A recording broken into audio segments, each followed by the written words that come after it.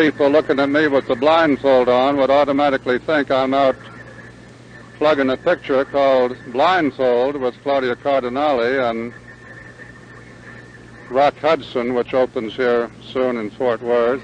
But I'm not. I'm trying to make a study of the magnetic lines of the Earth, and I've been blindfolded since the 2nd of May. And I will continue to have this blindfold on until the 10th of June.